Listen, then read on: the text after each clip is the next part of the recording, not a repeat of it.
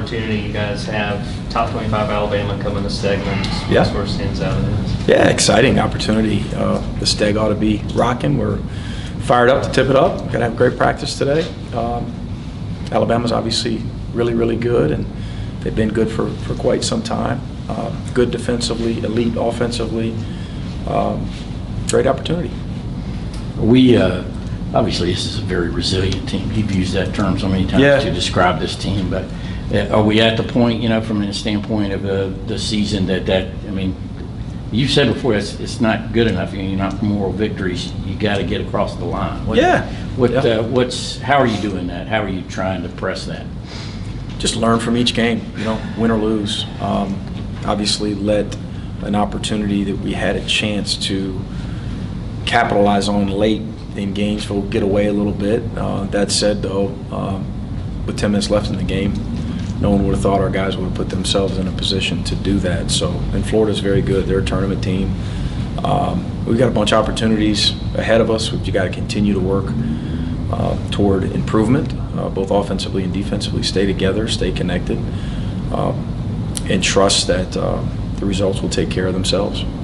After watching the tape of that Florida game, just what were your takeaways from the defensive performance? What were the focuses the past couple of days to get things turned around for an Alabama team, like you said, that's elite? Yeah, we really struggled defensively. 2 of the last 3 versus Florida, at Florida, at Kentucky. Some of it's transition, some of it's defensive rebounding, some of it's just interior physicality. We've got some stuff. We regressed a little bit here recently as we've taken some steps forward offensively. We've made a big jump in the past month offensively. We've got to get back to improvements defensively without the regression offensively now. What stands out to you about Alabama in transition, just the way they're able to get them? They're fast and they're athletic, and a lot of teams in our league are, but their willingness to share it, to space it and spread it out and keep the ball moving. Their skill level, of course, they're a really skilled team. They can play a couple different ways, but they've got certain lineups where they're as skilled as anyone in our league. And Sears is having as good a year probably with Connect as, and I'm probably leaving somebody out, but I mean, he's having a phenomenal season, both offensively and defensively. He does a lot of things for those guys. Passing and scoring, obviously, his percentages, his assist-turnover ratio, his screening, and he's one of the best defensive guards in our league, too, in my opinion. How is Justin Hill? What is his availability for this game? I don't know. He won't go today.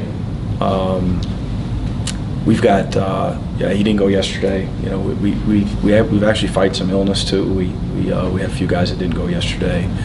We'll be down a few today. Hopefully get closer to full strength tomorrow. We'll see. But opportunities for other guys. Does that put a little bit more pressure on Silas if he can't go? Yeah, Silas is battling some stuff too. But it's that time of year and it's going around, and whoever's available will be ready to tip it up and compete. Look at the way RJ played on Saturday. Just what sort of progression have you seen from him over the course of his first year here? Really settled in offensively. He's as confident as he played. We were playing small ball, of course, and he had good matchups at times when he was in space. First couple fell for him, or those 2 that did fall for him, I think led to, again, a gain in confidence level from 3. He's attacked the basket and drawn fouls and been active and been a really competitive defender for us all year, but obviously his 3-point numbers, haven't been where we all expected them to be, including himself, because he's shot it well in practice. And I think those the law of averages are kicking in a little bit for him. When you look at this matchup just defensively, what are the things you want to see strides in compared to these last few games? Transition, urgency, blockouts, hits, defensive rebounds, just finishing possessions. And then we've got to guard the 3 at a really high level, of course, against a team that's as efficient from that area as anybody in the country. Yeah, it's easy to say defending the three-point. How hard is it to defend a three-point line, especially when you have a team like this that? Well, it's really hard. If they're one-dimensional, it's easier, you know. But when your young men are being told they can't shoot threes, we've got to run them off, or we've got to make them bounce, or whatever terminology each staff uses, throughout our league. But they've also got an ability to attack off the bounce and then draw another defender and kick it for another three, or that guy attacks a closeout and they've got guys that can get to the rim and score layups. It puts a lot of pressure on the defense. It starts with their ability to really space you, shoot threes from multiple positions. They offensive rebounded too as well, which leads to long rebounds, which leads to more dagger threes off offensive rebounds. So they're a handful. They've played a really, really tough schedule, so that they're better than their record indicates. They're obviously a tournament team that can make a run. What sort of impact have you seen from the home crowd this season, and just how the players have been able to feel? Our guys are, I think, proud of what, the couple steps that we've taken in terms of trying to rebuild this thing, and they're appreciative to our fans and the numbers that have come out and the volume in our building. Our last home game was rocking. The Tennessee game was at a level that I've never heard it, in the Steg before, and I've said that a few times, and we need that moving forward. We need a few more of those to give ourselves a chance. Coach, you've got Kenny Gaines and Charles Mann on staff who are part of that last tournament team here Yep. in Georgia. How does their experience help you build to eventually getting back to the tournament? Their relationships with the players are strong. They've had opportunities to discuss, some of their past experiences here, and they're supportive of us too as a staff, and they get a lot of work done, around the office, and they're helpful in practice, and they're good models, for our guys to make, to reference, for our staff to reference to our guys. These guys, they've gotten it done before. Ask them, ask them how they did it, and ask them how, their experiences can relate to your experiences. So they're always there for our guys. I spoke with them earlier, and they were saying that one of the biggest things that they saw that was similar was the camaraderie just between the team. How do you feel about this team? And is there a lot of camaraderie between all these guys as a group? High level. Our guys really like each other, and the challenge really for a bunch of guys that enjoy each other's company on the court and off the court as much as our guys do is to check each other at times. As we're going through adversities in Gainesville, and Florida goes on a 5-0 run and the whistle blows. What are we doing at that point? From a culture standpoint, are we coming together? Are we correcting things? Are we calling each other out in a healthy manner? Are we able to coach each other? And we've had a lot of positives in that area, and then we've had some, obviously, when you're facing some adversities where it leaves a little bit to be desired. And so I think for all teams in our sport, until the ball stops bouncing for that particular team, you're fighting for your culture every day, and you're fighting for your guys to be as connected as possible. You mentioned defensive rebounds earlier. Have you guys ever ran too big in practice that you'd ever run during a game? Yeah, and we've actually played some minutes this year that way. We've actually started some lineups that way. Weren't as good offensively, trial and error throughout a season. There's some positives to doing it, and there's some negatives to doing it. Really, however you tweak your rotation or your starting lineup. What's kind of on that note, R.J. Sunahara has started a lot of games in a row, but he doesn't play a lot of minutes. Just what's your philosophy there regarding him specifically and your substitution pattern that comes back to that? Yeah, sure. RJ stands for a lot of stuff that we want to stand for as a program. Has great practices every day. Earned the right to start way back when, and it was in the middle of a winning streak for us, and we were playing well, and it's not broken. Why fix it?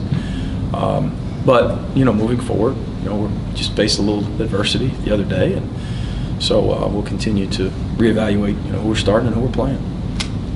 Coach, Alabama has a similar pace of play to Florida. Where are you taking from that performance last week? We played well offensively. You score 98 on the road in this league. You've done some good things, but you can't give up that many. And Alabama's even better offensively. So a lot of things that we talked about a little bit earlier. Our transition has got to be on point. Our urgency, our level of communication, our attention to detail with, again, defending the three and blocking out and all those things. We've got to play one of our best games, if not our best game, to beat these guys. Coach White. Go ahead. Yeah, go ahead. All right, I was going to say, in a previous interview, you described Luke Kane as a level-headed player. Yeah. And with all of his development, how have you seen his role change throughout the course of the season? He continues to gain confidence. He's become a better defender. He's always been a very capable defender, an underrated defender. He's got. I've talked about it previously. He's got quiet toughness and quiet confidence. He's very competitive. I think he's embraced defending, understanding the importance of it at this level more so than last summer when it's the typical progression that freshmen need to make, as opposed to the offensive side, which is a lot easier for younger guys to embrace and be excited about. So he continues to improve, and he's going to be a really good player. Any other questions, Coach? Coach, recently you mentioned the fans and their impact, and UGA did move the student section courtside on the floor. How big of an impact does the student section have just in general in games? And how big of an impact do you think they'll have against the game versus Alabama? I think they'll be a big factor in what we're doing against Alabama and really against everyone moving forward. I'm really appreciative to, again, all of our fan base that have attended games in the past that may be sitting in a different seat, and I'm appreciative to our administration for making the change. Again, I've said it a few times, and I'll continue to say it. The game against Tennessee, I've been in the Steg for a long time. I've had an opportunity to compete in there many, many times, and that's as loud as I've ever heard it. It was really loud again the other day, and so it's a big factor in our success, and it really just puts us on par with the rest of our league, right? If it's full and it's really, really loud, you're just on par because the other 13 are the same way in our league. Just great arenas, great fan bases, and home court advantages throughout. Any questions? You good? Thank you. Sorry, one more. Is ball distribution a key concern heading into Alabama, or are you going to kind of let the guards facilitate the offense themselves? It all starts, for the most part, with our guards on